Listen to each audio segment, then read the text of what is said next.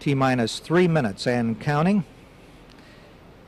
The liquid oxygen valve for filling the external tank is closed and pressurization has begun. After the tank is pressurized, the hold capability is limited to 3 minutes and 36 seconds. T-minus 2 minutes 40 seconds, and the caution and warning has been cleared, and the gaseous oxygen vent arm presently being retracted. T-minus 2 minutes 30 seconds and counting.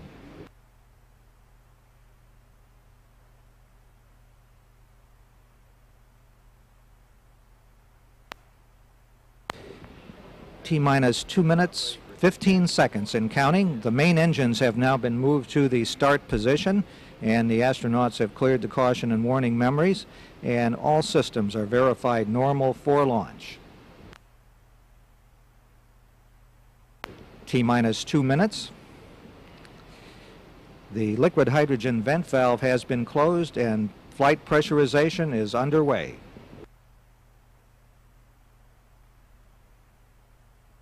T-minus 1 minute 45 seconds and counting. The computers will automatically verify the readiness of the main engines at the 1 minute point.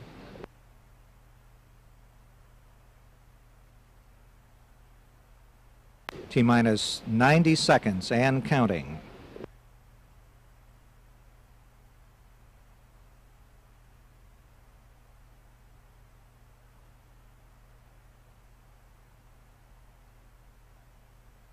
T-minus 1 minute 15 seconds and counting. The liquid hydrogen tank now at flight pressure.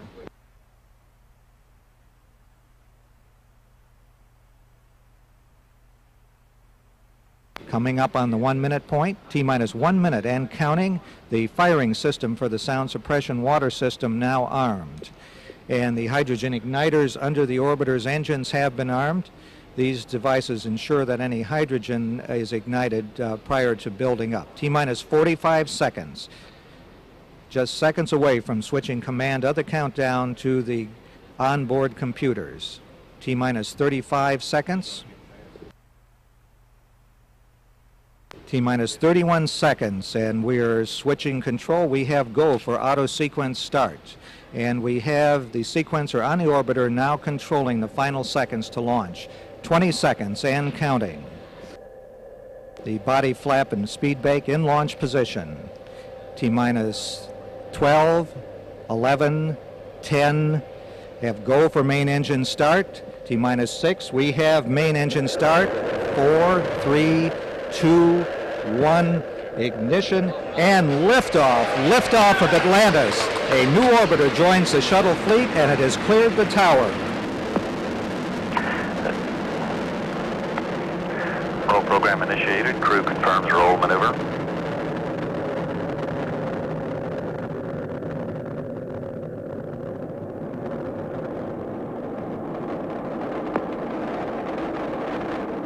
Seconds, beginning throttle down to 65%, pass through the area of maximum aerodynamic pressure on the vehicle. Booster confirms engines throttling down, velocity now 2,000 feet per second. Altitude 2.7 nautical miles, downrange distance 1 nautical mile. 3 engines performing normally.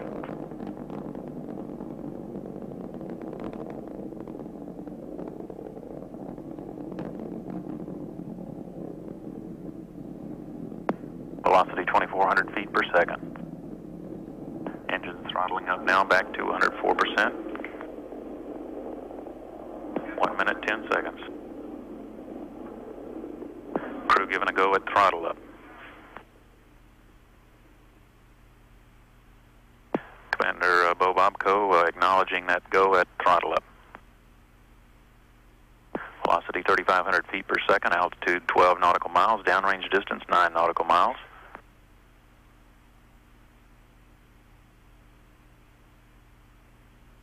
Three engines running 104%. APUs and fuel cells have normal indications. Velocity 4,600 feet per second, altitude 18 nautical miles, downrange distance 16 nautical miles. Coming up on approximately the 2 minute point at which SRB separation will occur. by for separation. Crew confirms PC less than 50. And we have solid rocket separation. Guidance converging as programmed, velocity 5,500 feet per second, altitude 28 nautical miles. Downrange distance 34. 3 engines still running 104%. Velocity 5,800 feet per second. First stage performance nominal. Crew advised of nominal first stage performance. 2-engine transatlantic abort capability. Atlantis now capable of reaching a transatlantic abort on 2 engines if that should become necessary. Velocity 6,200 feet per second, altitude 38 nautical miles, downrange distance 58 nautical miles. 3 engines 104%. All systems looking good at this time.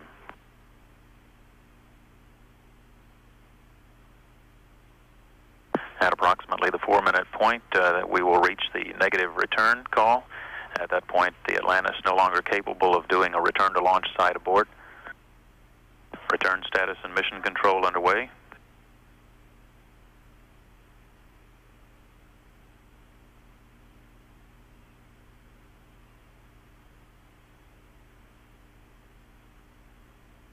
Velocity 7,400 feet per second, altitude 48 nautical miles, downrange distance 95. 3 engines running 104%. All systems continue to look good.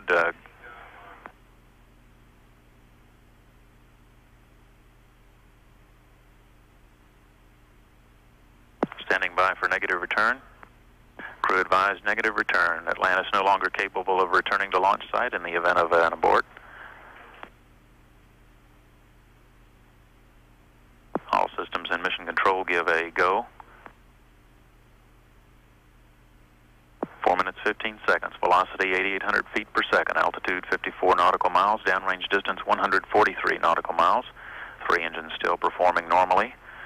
3 good APUs and 3 good fuel cells.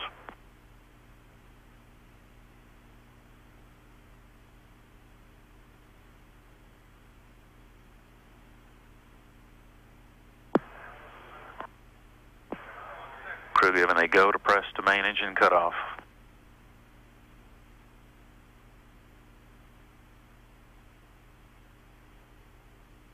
That is a capability of reaching a normal main engine cutoff should there be a single engine failure.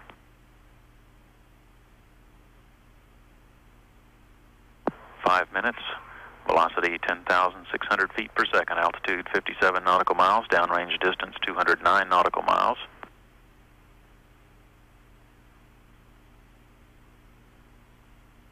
All systems on board the Atlantis continue to look good at this time.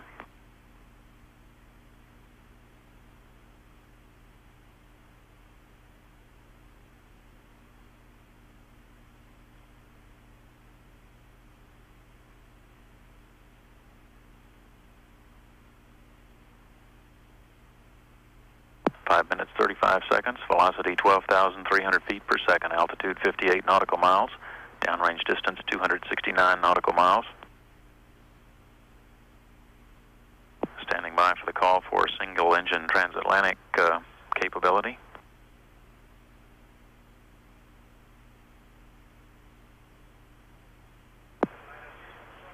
Atlantis forward velocity now enables it to reach a transatlantic abort if that would become necessary in the case of 2 engines out. All engines continuing to perform normally at this time. All systems on board Atlantis look good. Velocity 14,300 feet per second. Altitude 58 nautical miles. Downrange distance 340 nautical miles.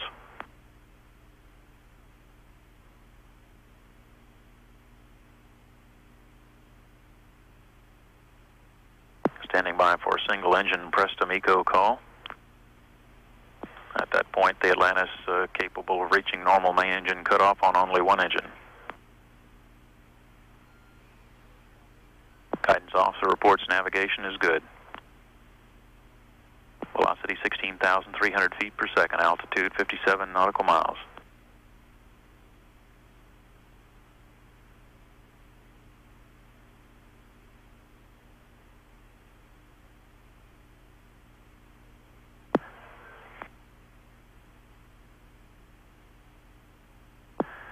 Crew given the call up for single engine press to main engine cutoff.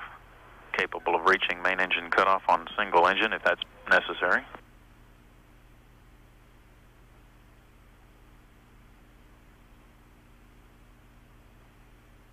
Crew read up a change in the earlier call. After analysis of the data, the first stage performance indicated low. That just affects the later trajectory. And the adjustments made. Three engines now throttling down. Throttling to maintain 3 Gs. Velocity 21,800 feet per second. Altitude 57 nautical miles. Downrange distance 605.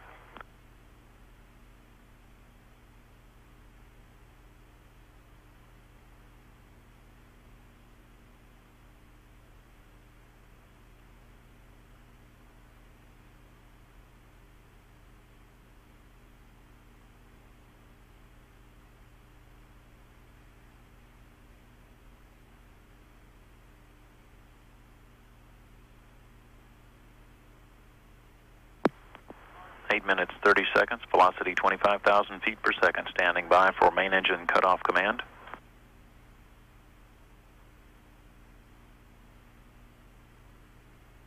Main engine cutoff confirmed.